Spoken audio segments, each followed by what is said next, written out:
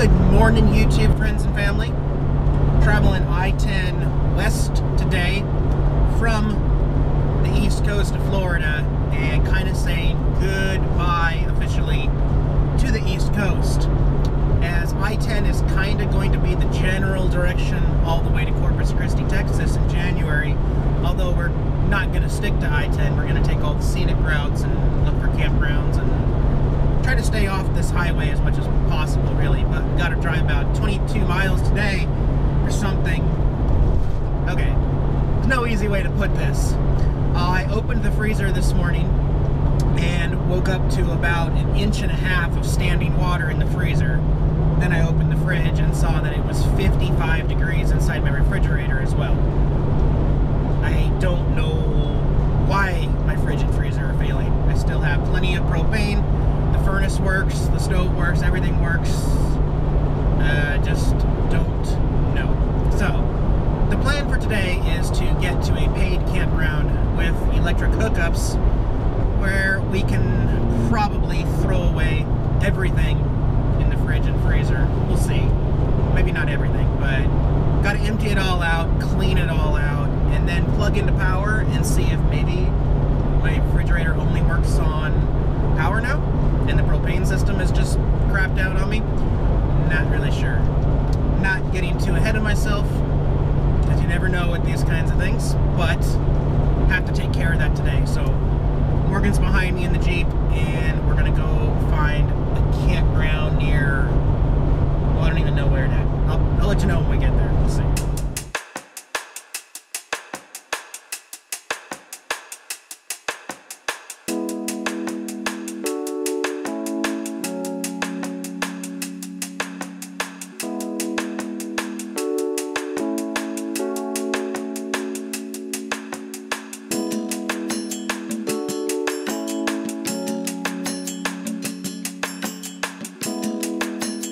Alright guys, made it here to the campground. This is Ocean Pond Campground on a lake.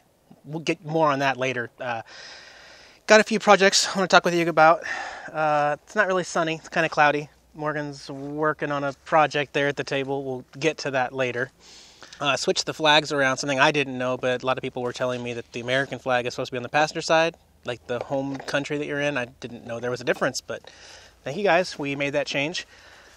I'll tour the campground and talk more about the campground, but first I got to get to a little bit of bad news, and I'm not stressed or anything, but I've been plugged into power here for about 5 hours. Fridge and freezer are still 60 degrees in there, so I think my refrigerator and freezer has officially crapped out. Although it does fire up, there is electric, tested the outlets, tested the voltage. It's plugged into power, it's working as it thinks. And right now, I don't know if you can hear the hissing, but the flame is going for the propane. I'm going to let that go all night as well, again, even though it was going all night last night. Doesn't matter, it's not cooling. Not cooling at all. Here's where it gets tricky, and a lot of other RVers are going to understand exactly what I'm talking about. So the nearest Camping World RV facility is in Lake City from here, and I called them up today, and for some reason they think that my Good Sam membership, my gold membership, premium 2-year membership, no longer includes free diagnosis. Whatever. They said the nearest time they can get me in is on February 16th of 2017, because this is peak season. Called over to the next Camping World that we will be visiting, which is in Panama City, Florida. He said they are booked into the spring, the end of March. They are booked to even do a diagnosis on an RV. And I kind of told him, I'm like, really, dude? I mean, what do you do when somebody has something go, like they just store their RV for 2 seasons until you can get them in? It's like, it's tough. It's incredibly stressful. And we are throwing away hundreds of dollars worth of food in our fridge and freezer, and no idea what we're gonna do here. Literally. Before that happened, I was working on several other projects. One of them was working on a way to not only divide the kitchen from the bedroom in the RV, but I cut up some 1/2-inch plywood that was finished, and used some L brackets to kind of put that together. And then I temporarily put a coat of gloss on it so that it'll actually not absorb water from the sink just in case there's some splashing, but I do want to do like a custom backsplash on it or something later. For right now, it divides the area fine. We also put our TV on the back. It's a smart TV so that we can watch Netflix or YouTube, and as well as put up another board on the back window so that we can sit up against that with pillows and watch TV before we go to bed. Just kind of something nice. We don't have to sit at the dinette if we want to watch something together on TV or a movie or something. That's still a work in progress, but the TV functions and everything, and it works. Secondly, my sink inside has been leaking since I've had this RV, and Morgan has been bugging me a lot about getting that fixed. So did go to Amazon and got a replacement sink. Probably going to put that on here this weekend because I bought 2 nights here. I just don't know what I'm going to do about the refrigerator.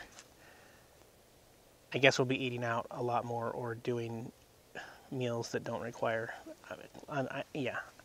I can't stress enough the fact that how depressing that is, and I don't know how we're going to fix it anytime soon. But can't do anything about that right now. We are at Ocean Pond Campground, which is ironic because that's not an ocean and it's not a pond. It is a lake. But it's a really nice campground here. It is a paid campground, and the only reason why we came here and didn't do like a free one, because there's lots of free ones around here too, is because I wanted to be hooked into power to test the fridge. And I got the information I needed. Oh, and one other thing I almost forgot to mention. I got the wired lavalier mic set up now with the GoPro, just to kind of help with audio. Going back to it, no problem. All of the lakeside campsites were all taken here. Although there are more down the loop, they are not power and electric down there. Generally speaking, I'm not really having a good day today, guys. I'm doing my best, I promise you, but a new fridge is $1,700. I bought RVs for less than that cost, that complete working, operating RVs for less than the cost of a new fridge. Plus, I don't know how I'm going to do the install because it won't even fit out the door. I've got a lot of things on my mind. Secondly, I'm doing laundry right here. These are really nice. They actually have card readers up here, so you just do your debit card, and it's $1.50 for the washer and dryer. Working on my second load of that, but not before another huge hassle with Bank of America, which started last night. I was trying to get gas at a gas station, went to run my card, declined. Bank of America likes to do this about every 5 to 7 days. They just completely freeze my bank account and call it suspicious activity because I'm traveling around the country. No matter how many times I call, no matter how many times I tell them this is my life, I travel, I move. Last night was rough because it was past the time the bank was closed. There was nothing I could have done about it. I had to borrow cash to be able to put fuel in my RV. Then this morning I called them up and got it all fixed. They made me say, yeah, did you make this purchase, this purchase, this purchase? And then they throw in a fake one just to throw you off. It's like, no, I didn't make that one. It's really weird the way they do that.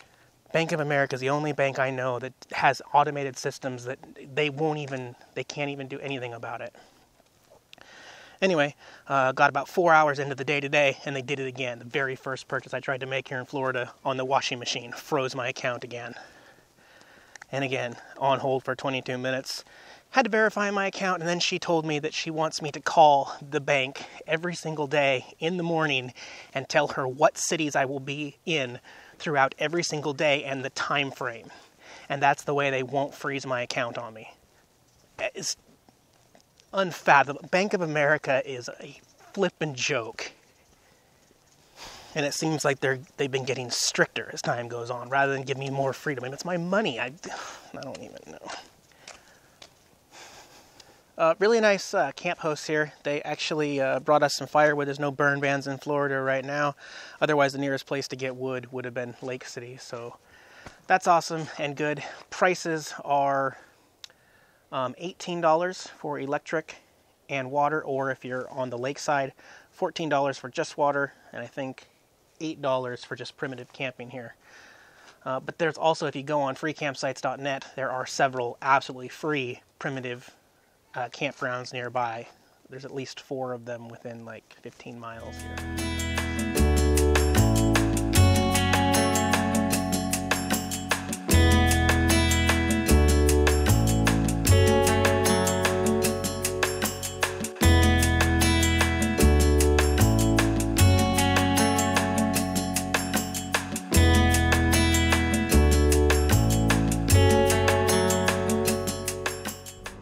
Hey guys, this is Jax, my kitty cat. I'm his servant, Eric. Thanks for watching our YouTube channel here on RVing.